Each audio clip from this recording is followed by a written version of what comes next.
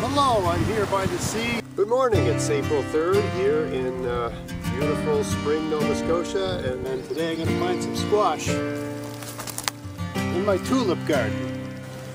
Hi, it's Greg Otten here with maritimegardening.com.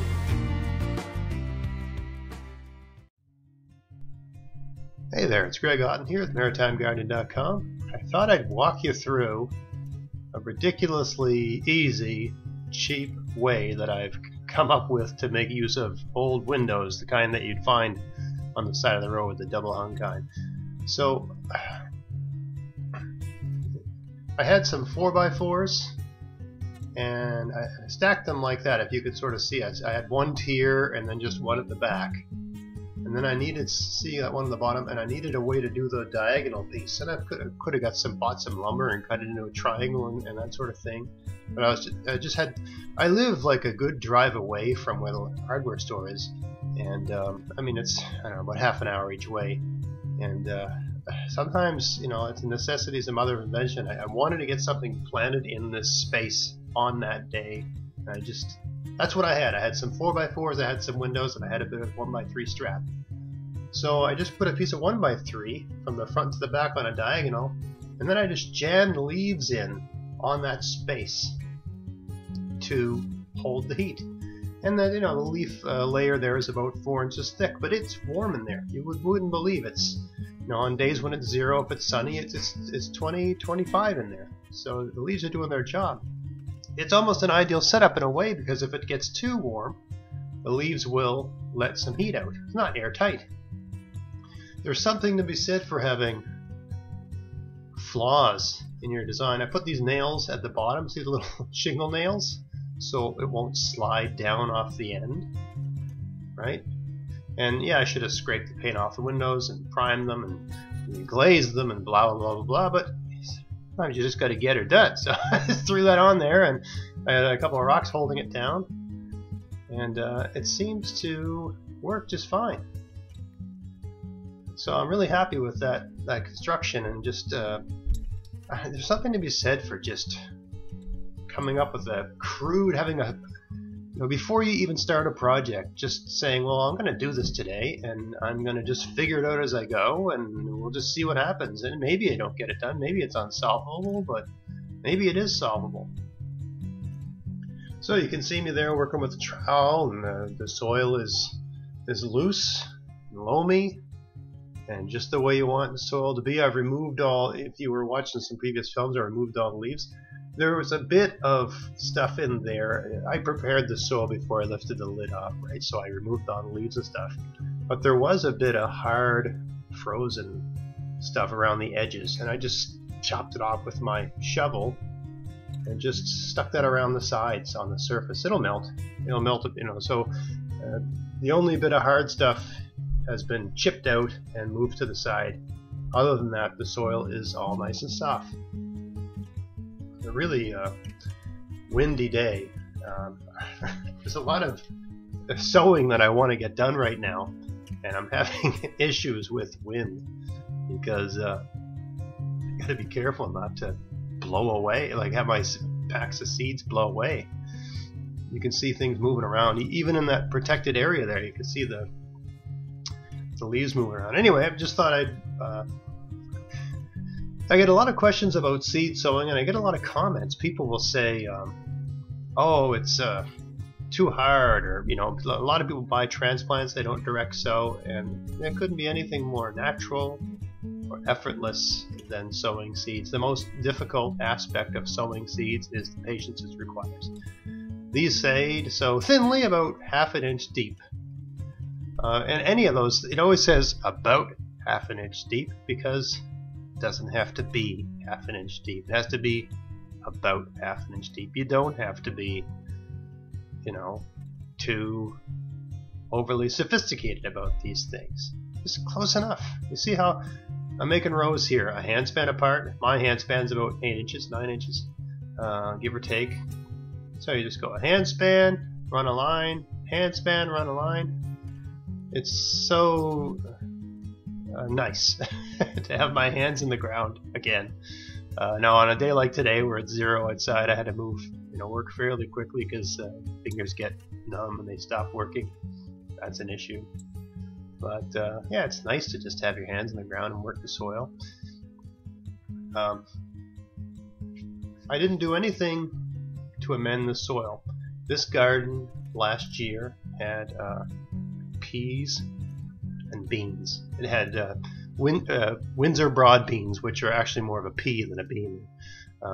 Even though they're called beans, but they're more like a pea, if you want to get technical about it. And I also had, I think, like Romano, like an Italian bush bean. Anyway, I view those crops as crops that enhance soil because they are nitrogen fixing, right? Their roots fix nitrogen in the soil. So I grew a nitrogen fixing crop in this garden last year, and I covered it with about a foot of leaves, which decomposed to some extent.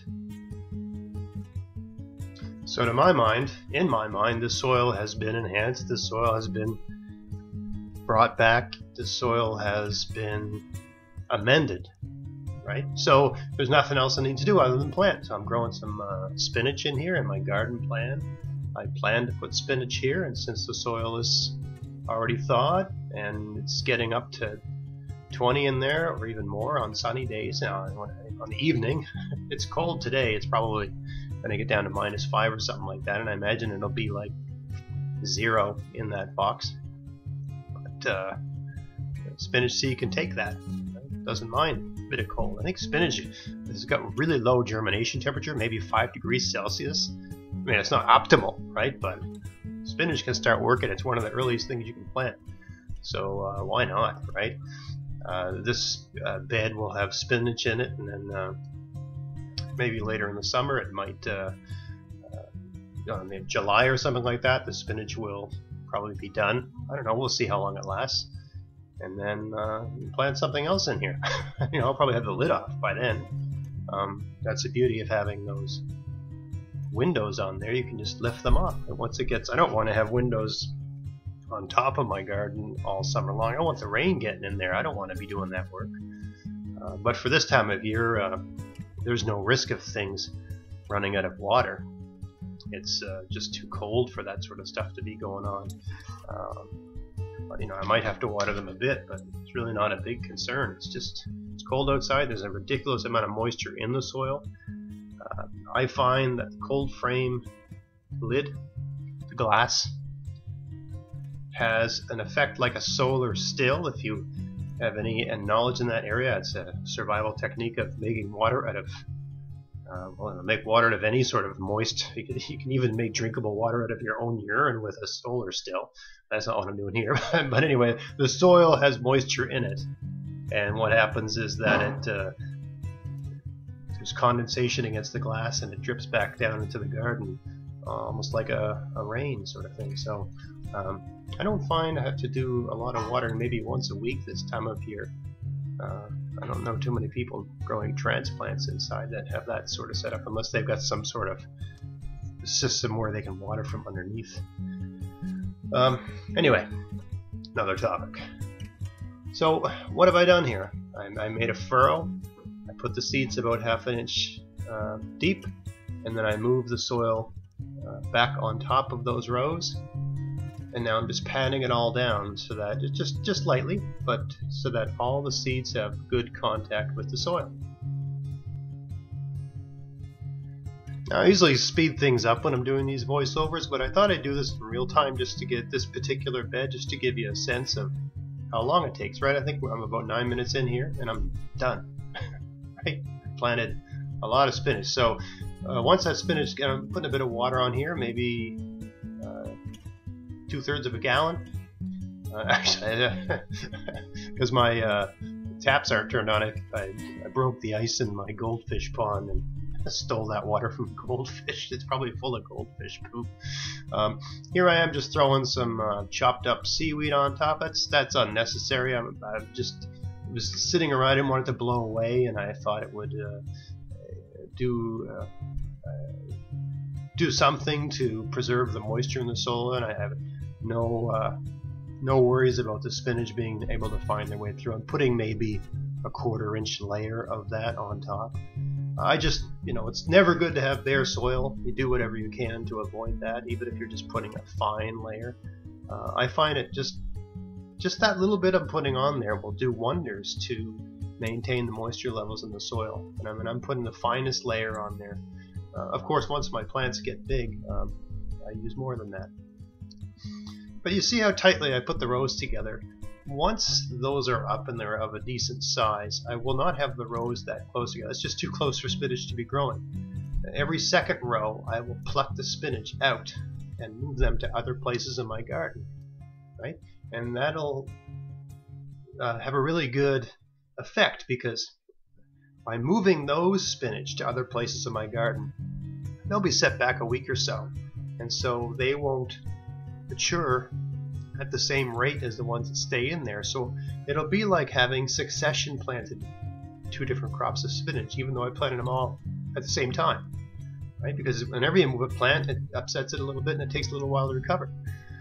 So you plant a whole bunch of stuff in your cold frame, a bit too close to really, grow together. And then once they're up and they're maybe 4 or 5 inches high, whenever they're of a size where you feel confident you can move them without breaking them too badly, if you can take it, right? If they're tiny, 2 inches tall, they're really tough to move. I like to have things about 4 or 5 inches tall when I move them, at least. So once they start getting that big, they're going to start getting crowded, and by then it should be some point in April, and I can move them to other places in my garden. I'll leave some of them in there, and from the amount of spinach I put in that bed, I can probably spinach that get removed from that bed will fill a 4x10 bed, probably, and there'll be plenty enough room for everything to grow comfortably. So that's all done, right? That's a cold frame that took minutes to build using junk and just a little good old-fashioned redneck hillbilly ingenuity, right? Just figure it out, piece it together.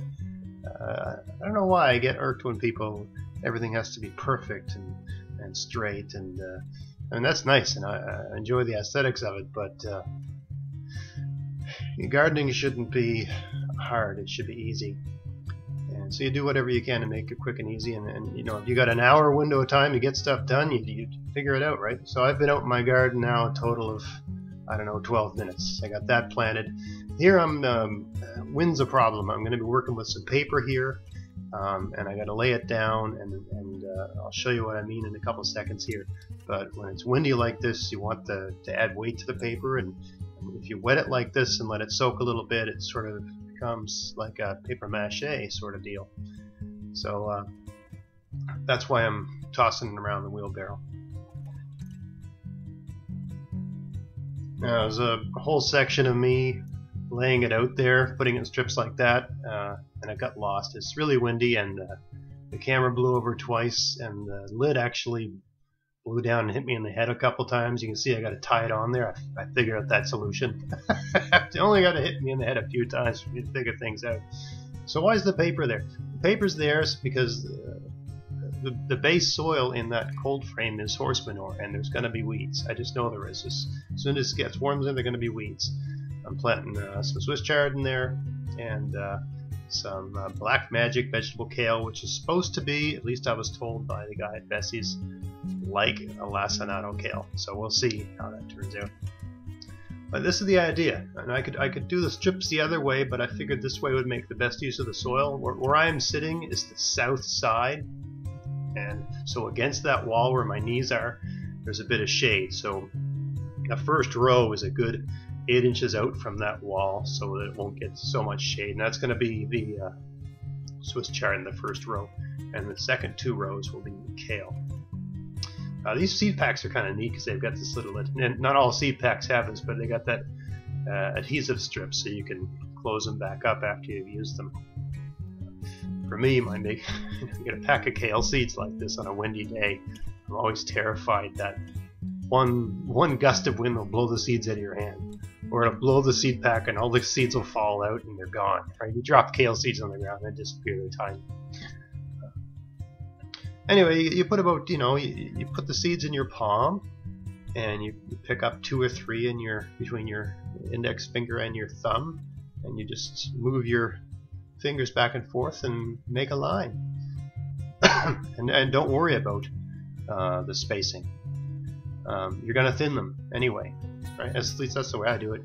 You're going to thin them as they start to grow. I'm trying to space them maybe 1 or 2 inches apart, but I'm not really too worried about it because you're going to be thinning anyway. I've never planted the SEC's variety, but my experience with seeds is that, and look at this, oh man, you want to believe there was some first class cussing going on when that happened. That was just unbelievable. I was blew over. I was not happy about that. I had to put them all back. And where did I put my seeds? And where is everything? And oh, did I lose all my seeds? I gotta put the seeds back in the pack so I don't lose them. I'm messing around with that. Oh, that's just gardening. Stuff happens, you know. You just gotta roll with it. Anyway, I wasn't very happy about that, so I had to get a little bit creative here. I mean, once the lid's down and once that stuff's been on the ground a bit, it sort of melts into the ground and just stays. But in the initial going, it takes, you gotta hold it down or it's gonna blow around. Man, I was so frustrated because I had those just shaped into perfect rectangles. I know I sound like I'm a bit obsessive here, but anyway, it's not about that. It's about getting the most out of the space you're working with. It's not about achieving geometric perfection. Nothing I do ever seems to achieve perfection when it comes to geometry or carpentry or anything like that. But I am trying to make the best use of the space, and I had it all sort of worked out just the way I wanted it. Just one gust of wind, boom, gone. Anyway, so I put them back in position, and it was weird. I had some spare piece there, quite what to do with it. Anyway, I think this paper will go a long way to preventing weeds in the garden. We'll see how it goes, but I've used this sort of approach in other applications before. I didn't do this last year when I used my cold frames, and I had some weeds, but this year, because I've got so much horse manure in there, I just thought I don't want to be doing that. So I just found some sticks and put them on top of the paper, hold it down. Pretty simple. Why didn't I do that the first time? I don't know. I'm just being cocky, I guess. And see, they're still trying to blow around, man. But anyway, that's all you need to do. Just get some sticks and put them down and continue on. It's been really windy the last couple days, so I filmed this, I think, on the weekend. It's now Monday evening when I'm doing this voiceover. I wanted to do some planting yesterday on Sunday, but it's just way too windy for that. It would have been impossible because I wanted to plant underneath one of my hoop houses, and without tying that down, it would just blow away while I was planting. So I just decided to wait a couple more days. I might even have to go around here. The wind seems to pick up around 9 a.m. give or take. So I might have to go out there some morning, like 5 in the morning when there's no wind, and sow some seeds then. I got no problem with that at all. I'm up early every day. I think that's I can't speak for all gardeners, but there's something about being outdoors as the sun's coming up. It's pretty nice. So what am I doing here? I got a bucket of soil. You can't see it, it's out of the frame, but I got a bucket of soil that I took from this garden when I was getting the soil all prepared, and I'm just putting about a ½ inch of soil. So I didn't make you notice I didn't make a furrow here. Just this is another way you can do it. I didn't make a furrow. I just put the seeds down, and now I'm putting about a ½ inch of soil over the seeds. And I'm doing this here this way so that the soil will hold the paper down, right? And then I won't need the sticks anymore because that bit of, there's a little bit of soil on top of the edges of the paper, and it'll hold it in place. I don't know if I figured that out, or most of these things you just figure them out by accident. I didn't read that anywhere. You do something and it happens to have a good effect. You're like, oh, that was good. It wasn't even an idea. I was doing something else, and then you notice there's a side benefit of something you did. You can pretend like you were clever. I didn't sit down and conceive any of that. And most of the stuff I figure out happens completely by accident while I'm trying to do thing A, and I come up with as a result, I have a good idea about thing B by accident. I think a lot of stuff happens that way. Anyway, so I've sped the I think at this point I've sped the camera up a little bit just to, because it's fairly repetitive. So I'm just continuing to sow the seeds, and the reason I think this whole film took place over the course of about a half an hour in my garden.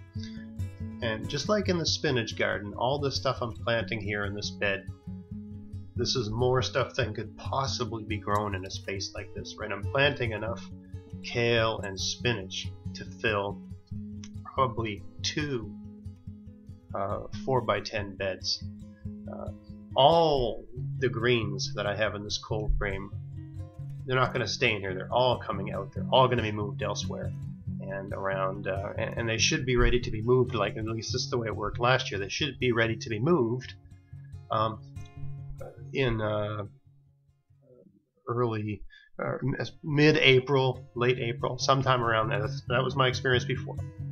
At some point in late April, I should be able to move those from there to elsewhere in the garden, and then I can plant something like a tomato or some sort of heat-loving thing that doesn't mind being moved in the cold frame. So all of this stuff's coming out. So in this tiny 2 feet wide by 6 feet wide space, I'm planting enough greens to fill at least 2 4x10 garden spaces, maybe more. We'll see. And if I'm able, if I have the time, I'll film that as well. Just knocked over the microphone. Oh man.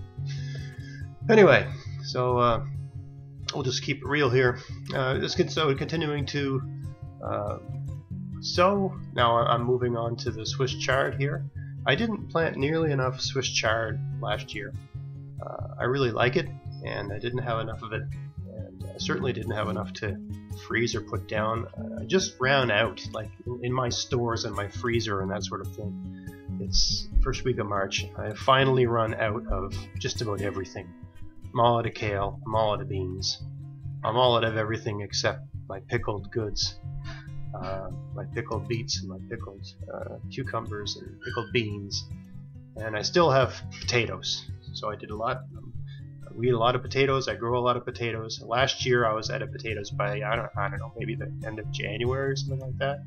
And now I'm into March, and I still have a good number of good-sized potatoes, and they're perfectly fine. Just I think I did a video on that in the fall. Just stick them in cardboard boxes. Nothing too fancy. Anyway, so I got some soil over there. I'm just sprinkling a little bit of the extra soil around it, using the soil to hold that paper down. Eventually the sticks and stuff will come out of there, and it should all just melt together. Now I'm trying to put some water on there carefully, not to add too much. You don't want to cause a river, right? You don't want to move the seeds around. You want to just gradually layer on the water and build moisture. And that's all the watering I'm going to do. I'll check it next weekend and see. But I'd be surprised if it even needs to be watered next weekend. But that's it. So I'm just untying the little string here, and I close the lid, and that'll be it. So I don't know. If you were growing these indoors, it would be germinated in a week. I'd be very surprised if they'll be germinated next week. Just because it's not constant heat, right? It gets warm during the day and cold at night. But they will germinate. Maybe it'll take them 2 weeks. We'll see. But the difference between growing them under artificial light indoors or in a bow window is that they're directly under the sun here. So once they start to grow, they're going to grow. Not only that, but they're going to be hardened to some extent to the temperature extremes that exist outdoors in the real soil.